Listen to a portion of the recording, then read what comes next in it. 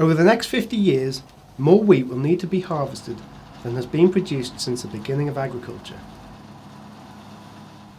For many decades, production matched increasing demand. Better farming methods and wheat breeding delivered increased production. But in recent years, the rate of increase has slowed. This worrying trend is playing out all over the world, and we need to achieve annual gains of around 1.6%. Within the Wheat Genetics Programme here at the John Innes Centre, we aim to provide tools that will increase productivity for this global crop.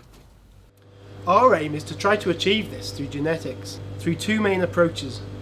Firstly, to take the variation that breeders already have available to them, but to better understand it and to allow them to deploy it more efficiently.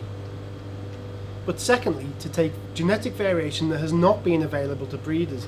It's trapped in land races and wild species, and we need to bring it to the fore so that breeders can exploit it in breeding in new programs and exploit that for completely new opportunities.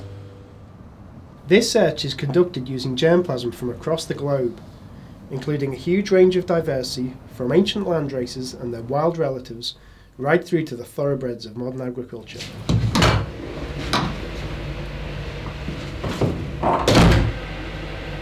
A significant sample of this diversity is captured by the BBSRC Cereals Collection, housed in the Germplasm Resource Unit seed store in Norwich.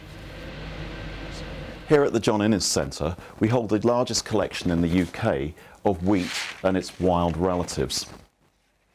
There is the potential in these seeds to address many of the desired traits that we require to develop new elite wheat varieties for the future. At the John Innes Centre, we have the expertise in genetics to unlock this potential and exploit it for the benefit of farmers. Our job is to get the genes out of the seed store and into the breeders' trial plots. We do this through two parallel processes. Genetic diversity is assessed both in terms of crop characteristics for key traits like yield, end-use quality and stress tolerance, but also for molecular diversity. Crosses are made in a bid to unlock the wealth of genetic variation contained in this collection. These crosses build families of wheat in which genes influencing key characteristics are identified.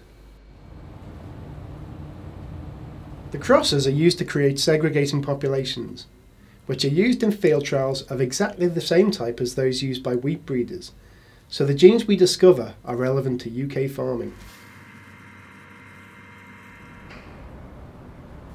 In the glasshouse, leaves from each unique individual are harvested for the extraction of DNA in the lab.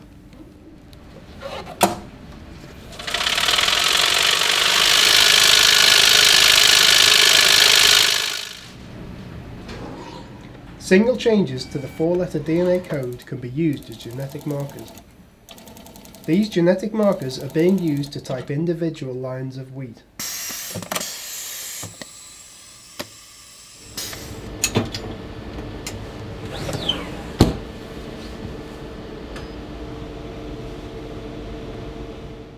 In recent years, we have been able to scale up this process. BBSRC funded work, such as the Wheat Improvement Strategic Programme, or WISP, involves the sharing of key expertise in the UK wheat community. The partners are the universities of Bristol and Nottingham, NIAB, Rothamsted and the John Innes Centre.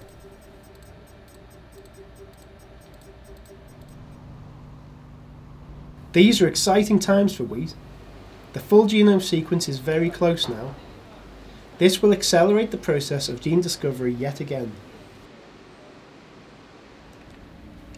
When we put together molecular marker data with the performance of individuals in these populations, we are able to map the genes controlling key agronomic traits for bread wheat. We then calculate the impact of these newly discovered genes for wheat breeding in UK farming. However, the challenge is still enormous.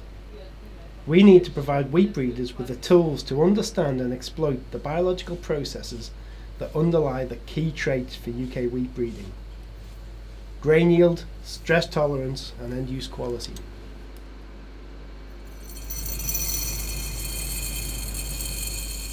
The goal is to provide new momentum to wheat breeding. Through the work described here, we can help breeders maintain their hard-won achievements and build on them, gene by gene. I usually try to answer interesting biological questions, but they really have to be interesting as well in the field. So you can combine the two, and there's very good science to come from very interesting things that can happen in the field, and we try to put those two things together. And the breeders keep us real. If the breeders are not interested, that's a pretty good indication that it's probably not of interest today.